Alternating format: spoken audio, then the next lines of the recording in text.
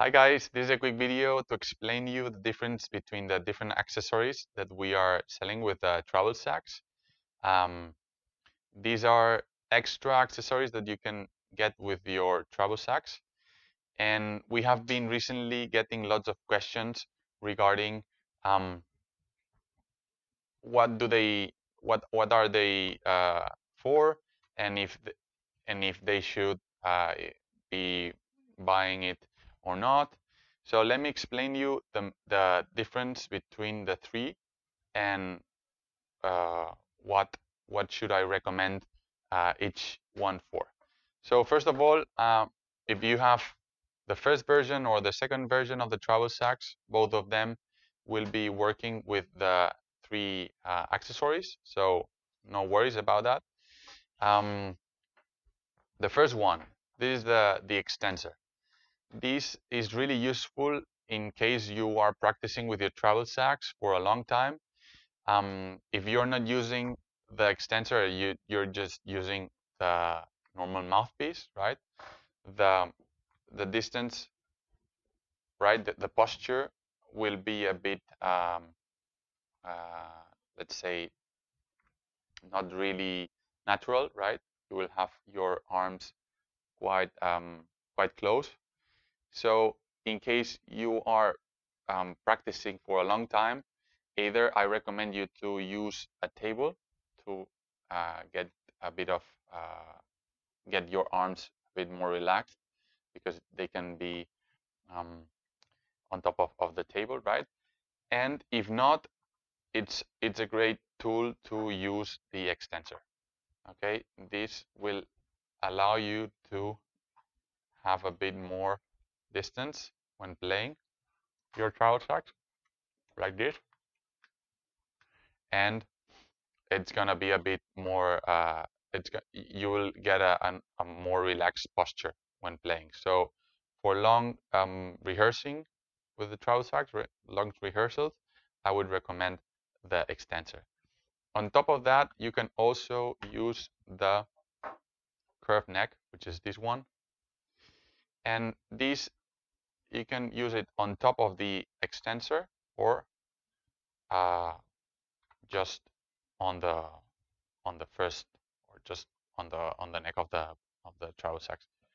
So this will give you a slight angle, just like your alto or tenor saxophone, right? Still, you will get a bit more distance, and it's gonna be a bit more relaxed, right? And a normal, a better position for long rehearsals. And finally, we also have designed special mouthpiece for those of you that are professional players that want to use the Travel Sax as a MIDI controller. This special mouthpiece will allow you to have a bit more control when doing staccatos. Basically, it will help you on your articulation, because there it, it has two small holes, right? So it's really easy to tongue. Because if we compare it to a normal mouthpiece in the in the in MIDI controllers, Wind MIDI controllers, you have pressure sensor, right? Which when it gets a bit of air, it turns on the the note on, right? So then you get noise or sound in this case. So if you are just getting a bit of air between the reed and the mouthpiece, you will be applying a bit of pressure onto the pressure sensor, right? And then you will get the note. So in case you want to do fast staccatos, it's a bit difficult to do it with a normal mouthpiece, right? That's why we have designed this special mouthpiece. So this is a great tool for professional saxophone players or people that just want to have a really durable mouthpiece. This mouthpiece is completely plastic, so you don't have a reed to maintain.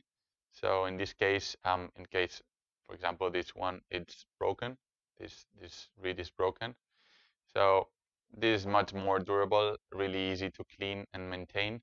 So that's also a good option if you want to just play fingerings, fingering techniques without the need of using a standard saxophone mouthpiece. All of them, as I said, are working, are combinable with the with the first generation and the second generation. Both of them work. Let me show you both. For both Travel Sax 1 and Travel Sax 2, all of them work. Let me show you.